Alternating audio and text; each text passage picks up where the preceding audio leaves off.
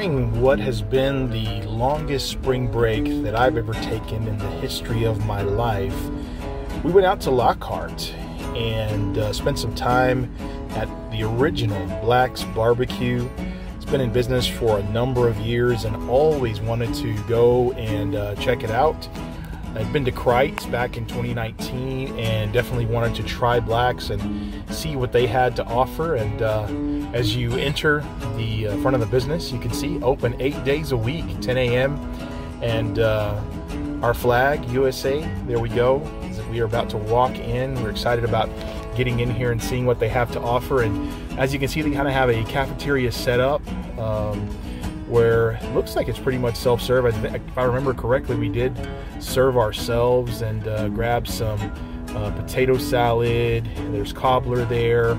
There's some corn, some green beans, I believe, some pinto beans, a few other things that were there. Even got some banana pudding from Black's there in Lockhart. So great stuff. But you know, as you move along and you go to a place to go and eat some of the barbecue, you're going to be in line to go to that cutting board. And as you can see, they've got a menu with some beef brisket, the giant beef ribs, and I can vouch for that. They were giant.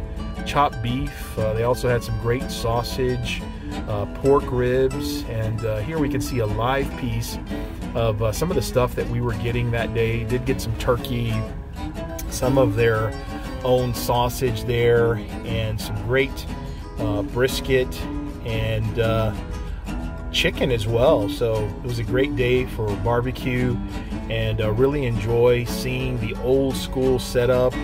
And not everything at Black's is old school. There are some sections in the back that have been remodeled, which you'll see coming up here in a little bit.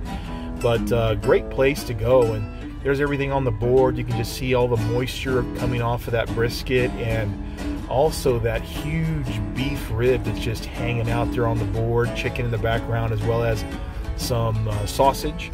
So again, as we're looking towards this huge beef rib, this is something that I really enjoyed, and it's something that if it's available at a barbecue place, it will be just about on the top of my list. I like to pretty much learn about a place by the way that they cook their briskets, but beef rib is just one of those guilty pleasures that I like to enjoy. And here we have the meat platter that we got. We grabbed our sides with our plates, but the meat platter that was set up is just a mound of meats, including the pork ribs, sausage, brisket, turkey, and that, like I said, gigantic beef rib that was there.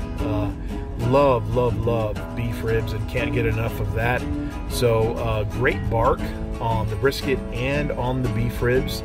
And also just love that pork. Chicken's great too, and love those little sides that they had to offer, and plenty of room to sit at Black's. And even in the current environment that we have, because of the almost cavernous amount of space that they have there, it would be pretty simple to social distance from people. In fact, we were kind of in that same situation when we went there, and there was no issue. There was nobody within 6 feet of us. In fact, not even within 10 feet of that of where we were sitting. So it was great, nice and easy.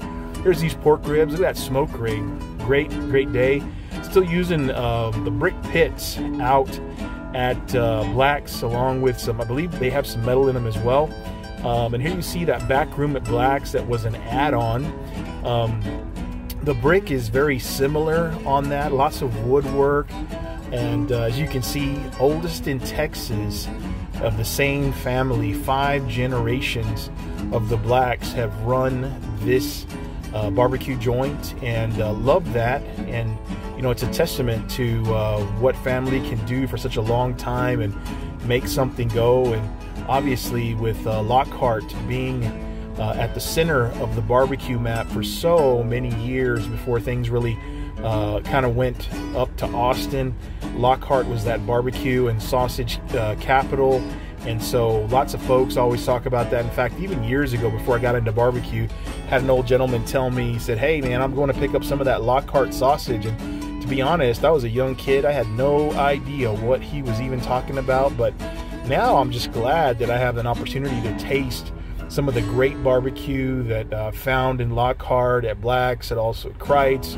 And the next time I go, I'll try some of the other places. But Black's Barbecue was established in 1932, and so this is the continuously owned barbecue joint that they have here. And this is their dining room with a lot of Texas accents, bullhorns, the shape of the state of Texas, barbed wire, deer heads, and other stuff, the local football teams.